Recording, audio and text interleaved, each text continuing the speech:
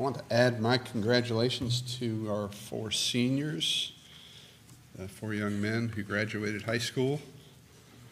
Our prayers go with you as you move on into school further or work or whatever it may be that your plans are. Also, I don't know if we mentioned it, but the signs with your picture on it are yours, so you can take them.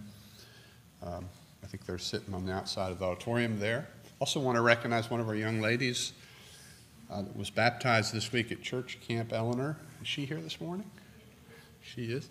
Eleanor Worsell was baptized this week at church camp. We rejoice in that with her and her family. How many of you have pet fish?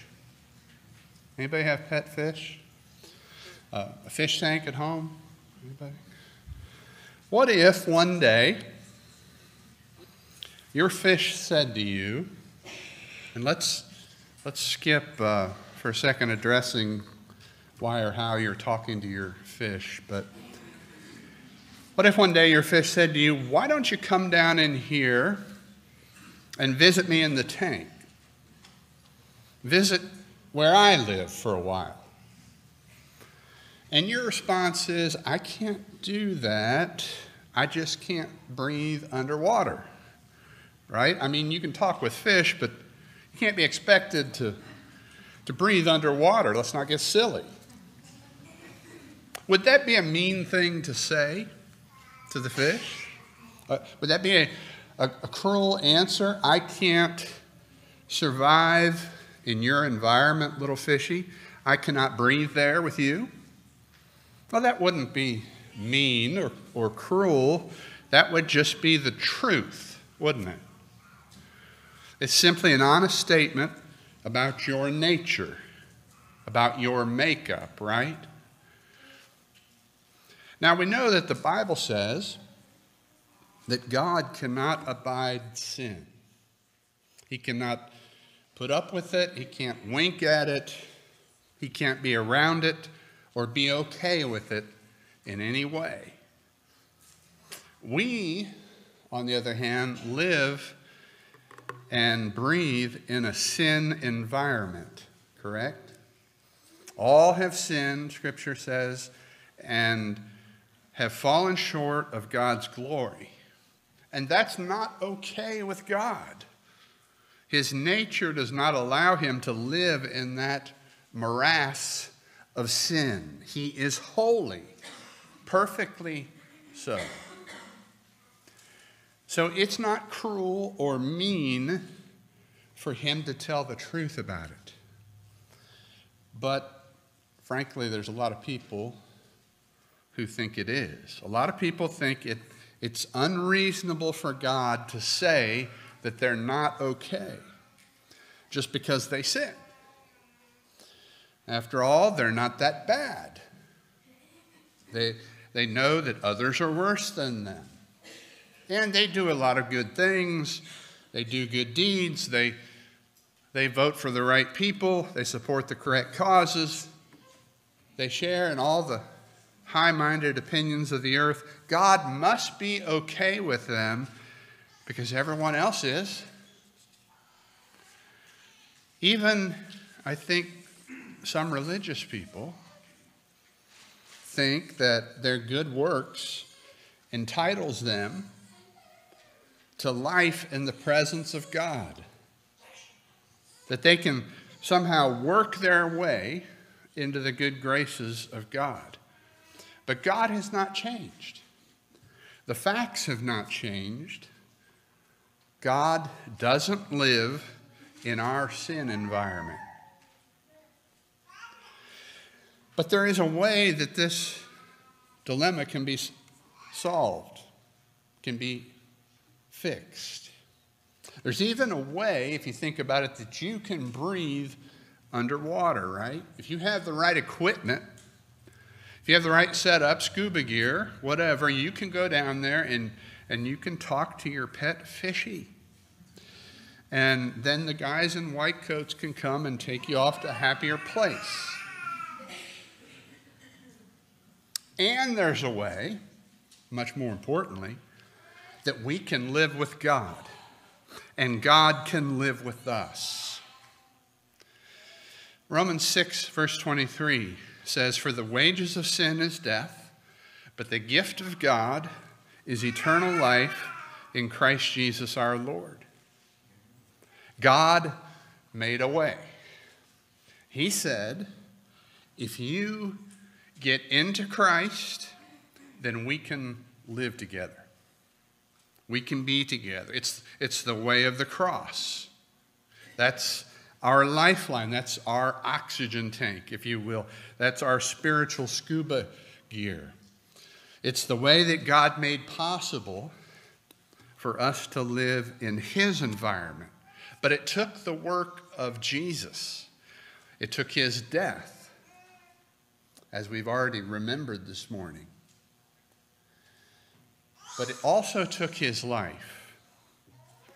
He died for us, yes, but he also lived for us. And he lives still for us. Heard a story one time about a young couple. They had been dating seriously for some time, and one particular day, the young man was just sort of declaring his undying love for the young lady, and he said to her, "Sweetheart, I love you so much, I would die for you." And she appreciated his words, of course, but she very wisely, I think, asked, "Yes, but would you live for me?" You see, that's what would make for a great relationship and a great marriage eventually. Would he live for her? Well, Jesus lived for you. I want to make sure we understand that this morning. Yes, he died for you. That's the gospel we preach, the death, the burial, the resurrection of Christ. But Jesus lived for you also. And folks, if he had not lived for us, his death for us would have been meaningless. And I'm not just trying to toy with words in this. This has great meaning for the way we live our lives. You see, when we come to Christ, we come to Christ in the way the Bible says we should. We actually go through a death experience. We die with Christ. We die to our old way of life. That's what the Bible calls repentance. We're buried with Christ in the waters of baptism. We are raised with Christ to a new life. And so, you see, it's possible that a person could do all that. In effect, they could say to Jesus, "I'll die for you." But after that, you know what the question is, don't you? It comes from the Lord. Yes, but will you live for me? So let's look at the scripture for a moment this morning. I want us to jump into the midst of some deep waters in scripture for a couple of minutes. Romans chapter 5. Maybe no deeper waters in all the Bible than Romans chapter 5. So I'm not going to pretend that we're digging out all the truth or plumbing all the depths of this text, but I do want us to see this important idea from the Bible today, and then I want us to apply it as best we can to our life. We're going to read in a moment the last 4 verses of Romans 5. That's verses 18 through 21. Really, some of the most important things ever said in God's Word are right here in this 5th chapter of Romans. And I think these verses at the end of chapter 5, they don't only close chapter 5, but also the entire first section of this great letter to the Romans, which deals with the fact that all mankind has sinned, and they've all fallen short of the glory of God, fallen short of favor with God.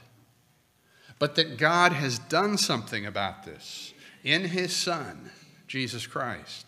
And he's made a way for this broken relationship to be repaired, to be reconciled. That's a quick summary of the first 5 chapters of the book of Romans. In chapter 5 in particular, Paul's discussed how we can have peace with God through the work of Jesus Christ when we respond to him, when we respond with a faith response. When we demonstrate obedient faith in Christ, God showers us with his amazing grace as a gift. And then in the second half of this chapter, Paul sets out to illustrate this by making a comparison. He compares Jesus, the greatest man who ever lived, with Adam, the first man who ever lived. And he does this in several ways. It's an interesting study, but it's beyond our time this morning. But suffice it to say that when you compare these two, Jesus and Adam, Jesus is always superior. You know, Adam was a sinner, like we all are. Jesus was not. Adam actually started the whole sin problem of the human race, and Jesus offered a fix to it, which only he could offer, you see. Well, he wraps all this up in verses 18 through 21. Let's just hear those words for a moment this morning. Paul writes, "Therefore, as one trespass led to condemnation for all men, so one act of righteousness leads to justification and life for all men. For as by the one man's disobedience the many were made sinners, so by the one man's obedience the many will be made righteous. Now the law came in to increase the trespass, but when sin increased, grace abounded all the more, so that as sin reigned in death, grace also might reign through righteousness, leading to eternal life through Jesus Christ our Lord."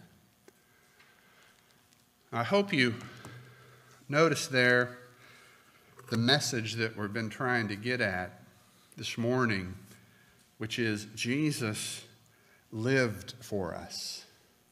Yes, he died for us, but he also lived for us, and that makes all the difference in everything.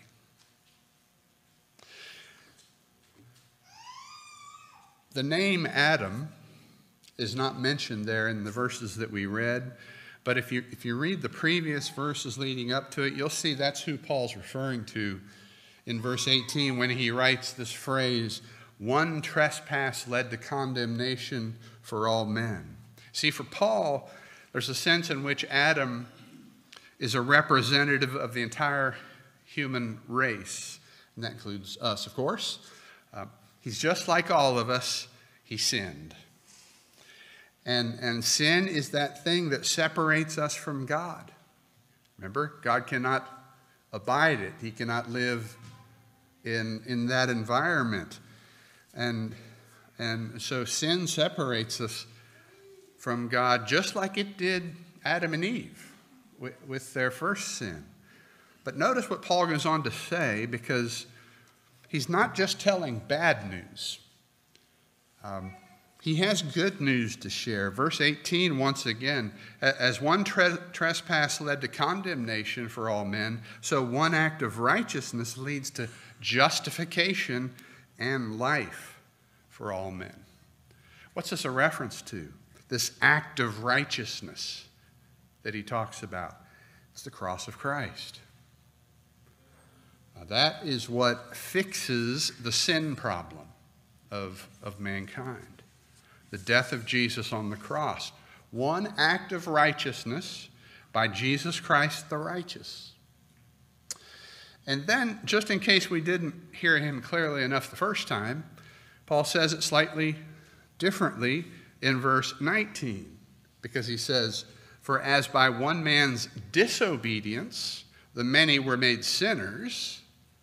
Again, what's that a reference to? That's Adam. the first human being who, like all subsequent human beings, sinned and thus brought the disapproval of God upon them because of their sin. Why is God upset with we humans? Because we're disobedient. He made us. He gave us life. We shake our fist in his face and say, don't want to do it like you want me to do it. We are disobedient. We're sinners. All of us, all have sinned and fallen short of the glory of God. Romans chapter 3, verse 23. So that's all true. But that is not all the truth.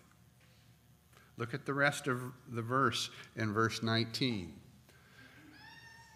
So, by the one man's obedience, the many will be made righteous. Now, what man is he talking about, do you think? It's Jesus. By one man's obedience, one man who perfectly and fully and completely obeyed God. Only one man ever did, Jesus the Christ. By one man's obedience, the many will be made righteous. You see, Jesus not only died for you, he lived for you. He lived a life of perfect obedience. Scripture says in Hebrews 5 and verse 8, though he were a son, yet he learned obedience through the things which he suffered. Then in another passage in Philippians chapter 2, verse 8, it says, Jesus was found in human form and humbled himself by becoming obedient to the point of death, even death on a cross. Jesus lived a life of obedience perfectly. That is why he was uniquely qualified to die an atoning death for me and for you, sinners though we are. He was the perfect sacrifice before God for sins because of the perfect way he lived. And he lived that perfect life for you. Jesus lived for you just like he died for you. My question this morning for us is this: will we live for him? He lived for you. Will you live for him? I want you to remember what one of his closest followers said one time. Peter. You remember in the moments leading up to his arrest? Peter said, "I'll die for you, Lord." But would he live for him? You know, when the pressure was on Peter, when he was in the darkness there in the courtyard of the high priest and everybody's looking at him and somebody's pointing the finger and saying, "You were with him. You're one of his, aren't you? You belong to this condemned man." Would Peter live for Jesus then? Well, you know the answer, because you know the story. Ever been there yourself? All the pressure's on you, somebody's pointing at you. Are you one of those Jesus people? In those moments, will we live for him? He died for you. Will you live for him? That's the question I leave you with this morning. And before we go, if you need to come before this body and ask for prayers or encouragement, or you need to come to the Lord and say, I'm giving myself to you today. Say yes to Jesus and obey his gospel. We invite you to come and take care of that while we stand, while we sing.